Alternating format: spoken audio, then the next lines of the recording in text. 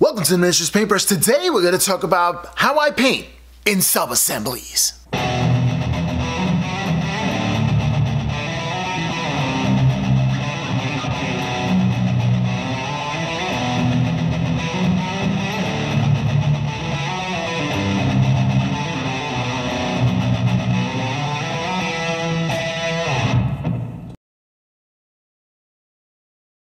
Welcome back. Today we're going to talk about subassemblies, and I love this process. And the first thing you need to consider is you got to look at your instruction manual and see what pieces you could actually put together that won't obstruct your paintbrush when you're actually painting the miniature. This is why I love subassemblies. If you put the miniature up together completely, you're not really going to reach all the areas of the miniature, which drives me insane. So I'm building subassemblies, which solves the problem. Here's a lot of subassemblies. Actually, this model is that Space Terminator Captain that I did in the last painting tutorial, and I'll show you how I did it. First, I use nails. That's right, my miniatures are tough as nails, so I use nails.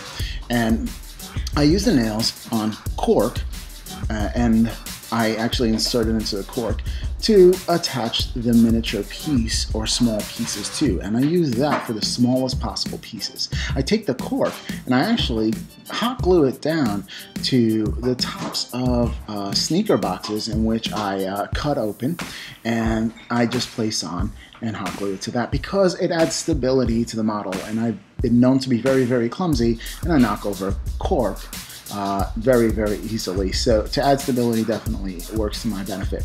Now let's talk about the poster tack in which I use. Now I love Loctite Fun Tack.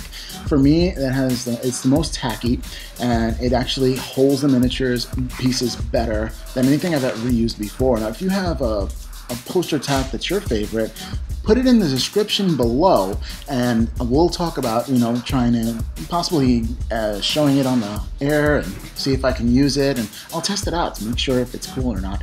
But yeah, definitely, your suggestions are more than welcome.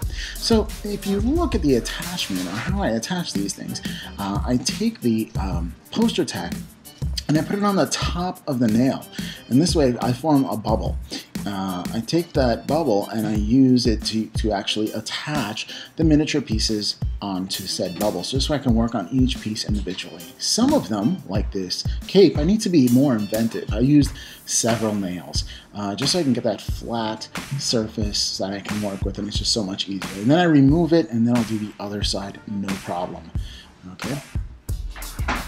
All right, next up, my good old pill bottles, which I filled with sand, and this is my go-to when it comes to putting miniatures. But yeah, you see even swords. Now swords in itself, I'm going to use some silly putty in order to mask that in, and putting the silly putty on the cork base and putting it on the miniature, it's not a problem even with this tackiness. But you see, all these sub-assemblies are for one miniature. And I start off with this piece right here, the pill bottle, and then I build upon that. That's usually the base structure. And the other pieces go on that as I paint it. Now, if you look back at the tutorial link up here, you'll see it all come together. And also, I put another one on the base for a subassembly as well. So now you can use subassemblies on all different kinds of bills, from small to large. I've done Shadespire, which is only like 2 pieces. Here's one piece, and then the base would be another piece. I've done several at a time, like a unit, and each one I keep separately. As long as you keep each unit separate, you won't confuse the pieces. But yeah, I've done batch painting that way. I've done all different kinds of sub-assemblies. It's my workflow, it's what works for me, and hopefully it'll work for you. This one is a picture of my largest. Well, I hope you like this tip. Well, there it is. I paint in sub-assemblies because I can get to places where I wouldn't be able to get to if I assemble the pieces all together. Well, I hope you found this tip helpful, and if you did, like, share, and subscribe, and I'll catch you next time on the Miniatures Paintbrush.